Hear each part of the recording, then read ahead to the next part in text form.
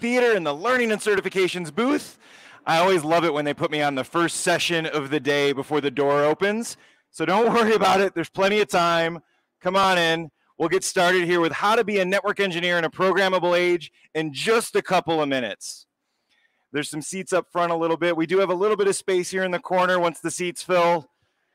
This is always, it's so encouraging to me that even after talking automation for as long as I have, we still get so many people excited to hear the story about how to bring programmability into your job as a network engineer. So come join us, kick off.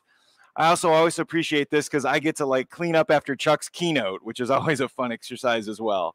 So come on in. Excellent, excellent. All right, where'd my clicker go? All right, I think we're in good shape. There's still some folks coming in. If you didn't get a chance to get scanned, make sure you get scanned by one of our folks that are around. All right. Are we ready? We good? Excellent. I got the thumbs up from Emma behind me. And so, as I mentioned, welcome to the Cisco U Theater here on day 2 at Cisco Live. My name is Hank Preston. I'm a principal engineer in learning and certifications, and I'm excited to talk to you about how to be a network engineer in a programmable age. One of my favorite topics to talk about. And I really appreciate the fact that today, network engineering has gotten calmer than ever, right? Things are easy for us to take care of. There are no problems. We don't have to worry about much of anything as it goes through because things have just, my slides are not working. Come on. Oh, no. There we go. We'll do it that way. All right. Things have gotten so calm and easy in network engineering that we've all got all the time in the world to learn new skills. We can dive in. All the fires in the data center have stopped, right? We don't have any security problems going on. It's really appreciative that every problem in the world has ceased so that we can take a moment back and learn how to automate, learn how to deal with the programmability that's out there. Now, I know you all are smiling, so am I, because network engineering has not gotten any calmer. If anything, it's gotten more exciting because new things are coming at us constantly, left and right. But we still have to find the time to adjust and figure out how to evolve ourselves and keep up with the latest and greatest that's going on out there. And that's what today's talk is about, is to kind of explore how this thing fits into what we have to do on a daily basis. But it is an evolution. Right, we have been doing this for a long time. So let's start with a look back at the good old days of networking, when networks were simple and we had routers and we had switches and we had servers and PCs that connected to our switches, and things were so simple and easy. And we knew where the network was. We could walk into our data closets and we could actually touch our network. It was in racks or sometimes just in a closet next to the photocopier, and we could reach out and we could touch them. And they were teal green and they had Cisco silk screened on the front of it. And that was the network. We knew where it was. But it didn't stay quite that simple for very long. The network evolved, and it evolved quickly. One of the first big changes we had is when the network started to evolve into virtual machines, right? Remember the first V switches you had to figure out how to connect to? This idea of actually putting tags and VLANs that went into a server, and then there were more than one machine on a server that was out there. That was tough for us to deal with. And then the physical infrastructure, the compute actually started to change as well. And blade servers came out, and blade switches were installed, it was like a problem for most network engineers that were out there because we didn't know how to handle these blade switches because sometimes they had different vendors' names on them. They might say HP or Lenovo or Hitachi. And so nobody knew, is that really a switch or is that a piece of compute hardware? Who paid for it? Well, the network team doesn't want to deal with it. But at the end of the day, that was still the network. And we also have all of the services we have to deal with. Load balancers and firewalls and IPSs and lions and tigers and bears. Like there's so much in the network that we have to deal with. And it just continues to grow. I would have been very happy if it just stopped here. I understood this. But the world continued to change. Cloud and containers started to come at us. And now not only did we have to deal with virtual machines that were nowhere near connected to a physical switch, we also had to deal with containers that lived inside of a virtual machine on this Linux bridge thing that was inside of our systems. But eventually they made their way to a physical network that we could talk to. And then the dreaded cloud came in, right? It was okay if I had a virtual machine and I could eventually see it on my network. But these cloud VMs, I don't get to touch their network, right? That's AWS's network or that's Google's network. What is a network engineer to do? I can tell you what we did. We focused on the one part of cloud networking that made sense to us all, the cloud exchange. I know how to do that. That's just an extension of the WAN. Give me a direct connection. That's the only part of cloud I want to deal with. We can't do that, though. We have to build networks that are throughout the environment, secure, reliable cloud networks that handle cases where maybe it's just services. It's a database as a service sitting out there that never touches anything remotely like a network switch that we have. Now, before we started kind of coming back in, this was kind of where I ended this. And then I recognized that it continues to evolve. The network continues to change on us. With the advent of cloud, we got things like overlays started to become more and more important. And then software-defined WAN came through. And each one of these evolutions brought us closer and closer to the programmable age, where software and manipulation through APIs were becoming more and more important. And it continues, right? Most recently, the latest things that go in, right? COVID, the lockdown, everything brought hybrid work to the forefront. And new technologies like SASE and MFA that we had to deal with. Full stack observability, right? I'm still not sure exactly what makes up the full stack, but I know I want to see it. Whatever's there, right? I want to take a look at it. It's exciting. Cisco keeps telling me everywhere it's exciting, but nobody can tell me what makes up the full stack. Someday we'll learn, I'm sure. And then we've got infrastructure as code, right? So much is going on at us. Networking has been evolving for 30 plus years at this point. This year is actually the 30-year anniversary of the CCIE. How many CCIEs out there? A few hands. Excellent. Happy anniversary to you all. Networking has been exciting, and it has been evolving. And I like to look back again at the evolution of networking, back to the good old days of the Stone Age, where us network engineers only had to concern ourselves with two things, VLANs and spanning tree, right? That's all we had to care about, right? How many VLANs and making sure spanning tree was configured. Because even back then in the Stone Age, we knew that if the network went down, it was a problem. But it was nice in the Stone Age because if something went down, it was still okay if it took 15 seconds for the network to come back and converge. We weren't in that big of a hurry. But eventually we went into the Middle Ages. The network started to span across the globe. We had to do WAN design. We had to partner with service providers. We had to figure out how to actually allow our customers, our users that are in one part of the globe to access systems in another part of the globe. We built global, reliable networks, and we did it really, really well. Then towards the end of the Middle Ages, we came to one of my favorite events that I am proud of every network engineer out there that we came together to handle IP-mageddon. It was a tough time, but we came together as an industry and we said, we understand what we need to do. We need to take all of those bad IPv4 addresses and get them out of our networks and replace them all with IPv6 addresses. And I, for one, am very proud that I do not have any IPv4 addresses left in my network. I might be lying. I have lots of IPv4 addresses in my network. How did we solve IP-mageddon? Like we solve every good problem in networking, we threw NAT at it. It's okay. You can smile, I know. We all solve them the same way. The Middle Ages comes and we get to the renaissance of networking. And like the renaissance in art and industry, it brought all sorts of excellent new ideas, but some of them were scary and challenging. We kind of needed it. Even here at Cisco, we needed software-defined networking to come in and question what we always thought we needed to do. And so we had concepts like open flow and disaggregation. Micro-segmentation came in really important. This is an exciting part for me, multi-protocol BGP. I barely understood one protocol BGP, and then we had to throw more at it.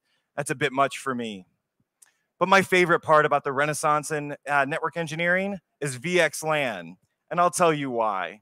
VLANs have been around since the Stone Age. We love VLANs. I got lots of them. I got hundreds of VLANs in my pocket, right? Do you need a VLAN? Do you need a VLAN? VLANs for you all. But VLANs have been around for a long time. And in the Renaissance, we needed a new way to segment the network. And so we came together and we came up with VXLAN. And I like it. I worked in Cisco in sales for a few years. And there's one thing I learned as a sales engineer at Cisco is when you have a solid technology that works really well, that people love, eventually you need to pizzazz it up a little bit. And there is no better way to pizzazz up a tried and true piece of technology than to put an X in the product name. That's all it takes. Ask all the product managers at Cisco. That's all you have to do. Maybe change the color a little bit. stick an X in the product name, bam, millions in sales. It's fantastic. The renaissance in network engineering burned bright and fast and brought a lot of ideas. Some of them stuck around till today when we get to the programmable age. And so now networking is involving things like real APIs that we use in production. We're having to deal with technologies like Python and data center capabilities. NetDevOps options, containers really are out there. And the cloud is still out there. Even on sunny days, the cloud is out there someplace. So with all this in mind, what is the poor network engineer to do? How are we supposed to handle this? All right, I've got my good buddy Carl here. Carl and I have been telling this story for many years, and we're constantly trying to figure out how do we navigate these challenges that we have as network engineers. When I started telling this story with Carl, we both sat down and said, I know how to solve this. We have to just buckle down and we have to learn it all. We have to become experts in network engineering. We have to become experts in software programmability and automation because we just have to do it. And we tried. Carl tried. I burned myself out many, many nights. And eventually I realized we don't have to do it alone. This transition is a team effort, right? Look at all of you out there. We're all on the same team living this together. We don't have to do it all ourselves, but we do have to figure out how to do this as an organization, as a team, as a group. Because the core networking skills of layer 2 and 3 fundamentals, security, quality of service, these are all important. We can't get rid of those. But there are new networking skills that we have to adopt. We have to learn how to do cloud and container networking. And we have to understand how to deal with the platforms like Linux and containers and microservices. It's really hard to build a network for something if you don't understand the basics of that platform.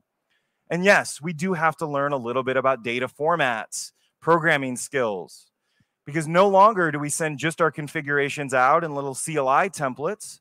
Sometimes those configurations are in JSON or YAML data. And so we do have to learn a little bit, but work together as a team and evolve ourselves. Because that, I think, was the biggest thing I've learned over the last 5 years or so as I've really kind of dived in and become an engineer like all of you building networks, is that we can't do this all alone. It is a team effort. I'm also really excited to be in learning and certifications now because this is something that we've seen. The certification program at Cisco is one of the most popular and trusted in the world. And that's because we've continued to evolve it over time to support these transitions that are out there. And so a few years ago, we looked back and we launched a new way to look at Cisco certifications, where we have the traditional engineering platforms and certifications from CCNA, CCNP, CCIE, and now they've been joined with the other parts of the team that we need. If you're an engineer and you're focused on software skills, we have the DevNet certifications for software and automation skills. And security continues to be more and more important. Right? It's all over here at Cisco Live, how important security is. And so we have the cyber ops certifications and programs for folks that want to focus on security detection, analysis, and response. There is so much good things that we can do, and Cisco is going to be here to help all of you in this transition. Some of us may be those really hard to find unicorn engineers that get to pick them all up. Not me, right? Sometimes you got to focus in on a spot, and that's okay. And that brings us to where kind of the start of our talk. How do we bring programmability into network engineering? Here's one of my favorite slides in this, right? I always, whenever I see this, I see Carl back there with this look on his face. And I like to think this is like a Monday morning after a change window. We've all been there. Those are tough mornings, right? It probably went well. I figure Carl was able and with his team to get it all to go through. But there were a few things that kind of were hiccups. There always are. And he's sitting here in the lunchroom and he's looking across the way and he's like, what happened to the software guys? When I started as a network engineer, the software guys all came in like in 3-piece suits with ties. They were super well polished. Now the software team wears shorts, baggy clothes, hats on backwards. They got their laptops all decorated with stickers. And how the heck did they convince security to allow some guy in a costume into the lunchroom? And so Carl's sitting back there like all of us and being like, okay, there's got to be something I can learn from that space. And that's really what we're trying to do here is we're trying to evolve ourselves to understand it. Now, we can't just become software people. Software folks are really concerned about desired speed, and they've really embraced pipelines and automation early because their job is to release software and applications and mobile apps and services faster than all of your competition does so that your customers stay your customers and not your competitors' customers. It's a slightly different world. Us in the network infrastructure space, we have to focus on acceptable risk, right? That's the most important we have to think about. We can't get rid of risk completely. It's always going to be there, but we have to find that acceptable risk layer. And the way that we've done that over these years is by convincing ourselves that we can handle this ourselves. We need to build run books, these nice sequential run books. We got to do this thing, then this thing, then this thing, then this thing. And then we have our coworkers check our run books to make sure, yeah, that makes sense. Then we have maybe our boss check it because we need our boss's sign off because if something goes wrong, right? Well, he said it was okay. And then we call our Cisco partner, have them check it off. Yeah, that looks good. That looks good. You call your Cisco SE, they check it off.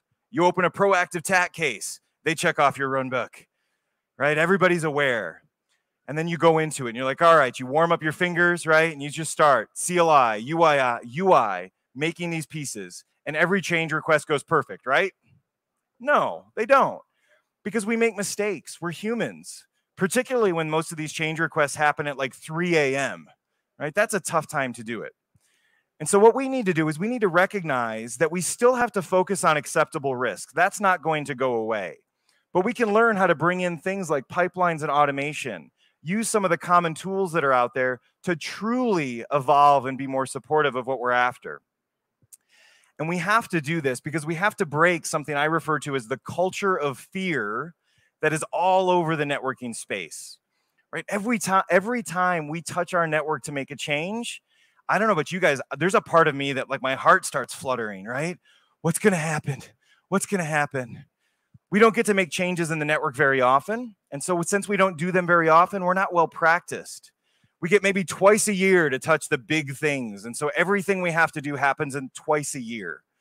And so this cycle starts and you build that run book. You get everybody to sign off on it.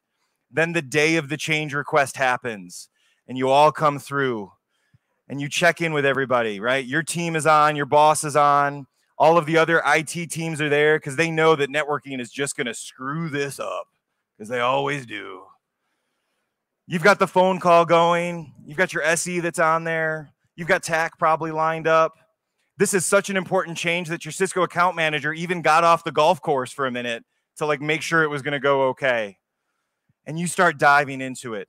And you probably are successful, right? We're good at our jobs, right? We're all very good at our job. But at some point, something probably not quite right. And so it doesn't matter how small it is. It's seen as a failure, and it reinforces the culture of fear. And, oh, man, the network team messed it up again. We can't do that. We have to look at how we go forward so that we no longer have to find and dig out that old Catalyst 6500 from the closet before every one of these change requests, wait for the harvest moon under a cloudless night, and sacrifice it in a fire of 3750Xs just to be ready to do a change. We have to embrace change. We have to become comfortable with it. We have to know how to test our changes in advance so that we aren't afraid to push them out. We have to get to the point where we're allowed to do changes so often in the network that our account manager just knows it's going to be okay, that our CIO no longer insists on being on the conference bridge when a change is going on, because we've done this week after week after week. But this is a journey that we're going to have to do. We can't get there overnight. But the power, the value, the advantages we have if we can do this successfully are huge.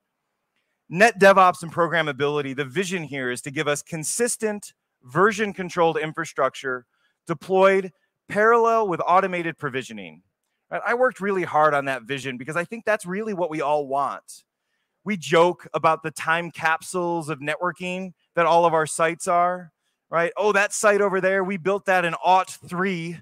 And if you look at it, you can see what all of our standards were back in '03. This site over here down the road, we built that one in 2019, so it looks a little better.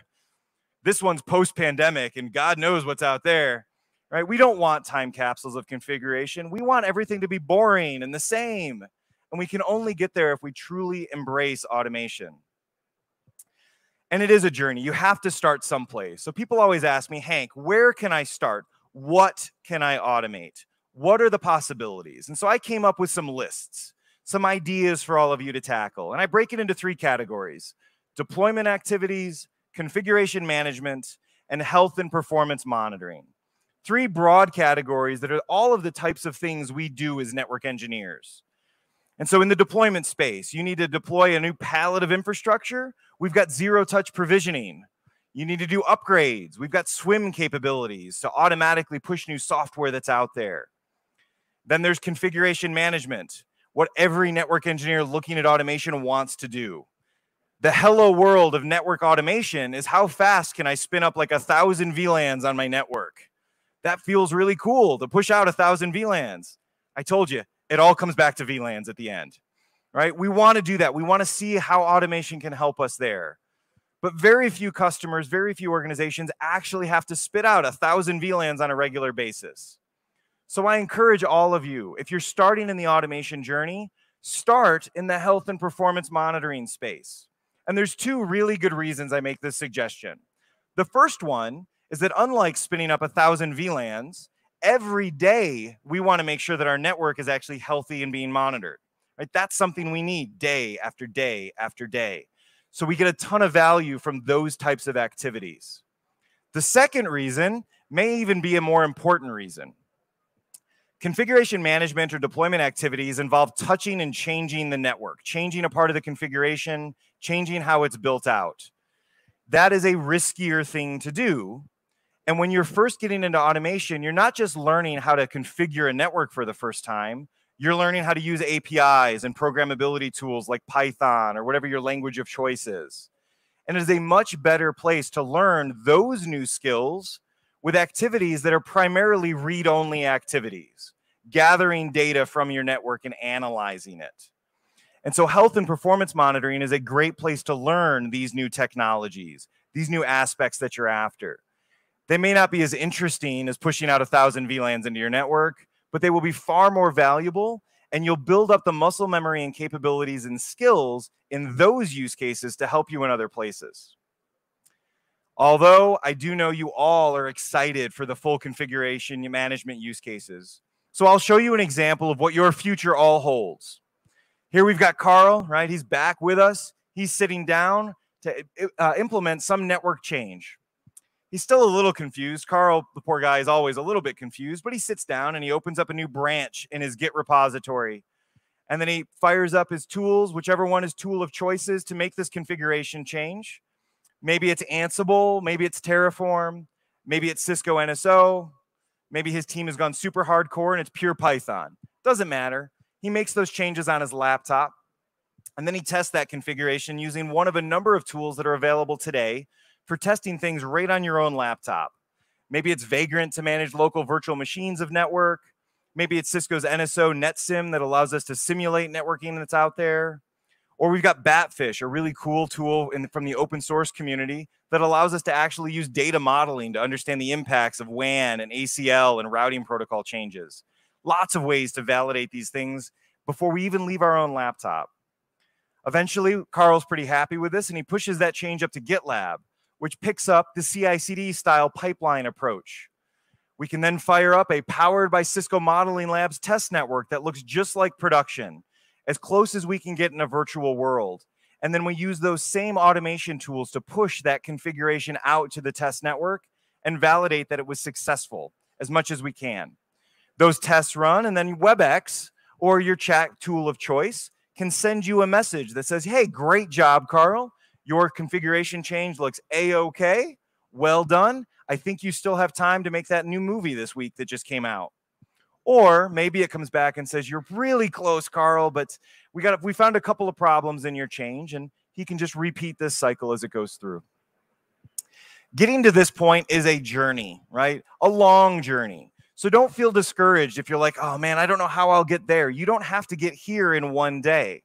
It'll take you lots of steps. Celebrate the successes along the way. And if you, like me and like Carl, are interested in learning and getting started into programmability and automation, well, boy, do I have a deal for you. We're announcing and talking about this week here at Cisco Live, the Rev Up to Recertify focused on network automation and brought to you by Cisco U.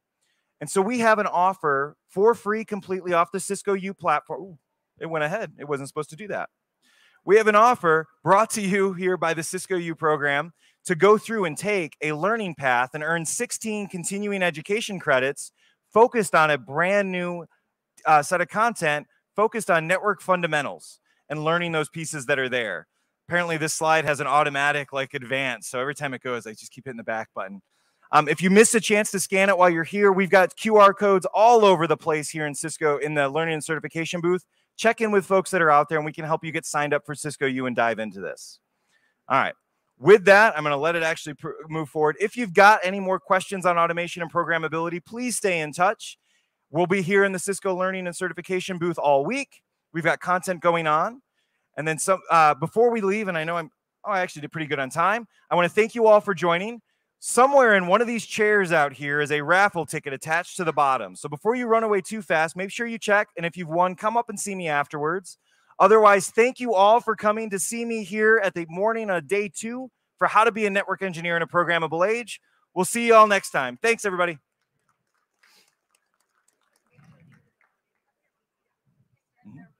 Sure.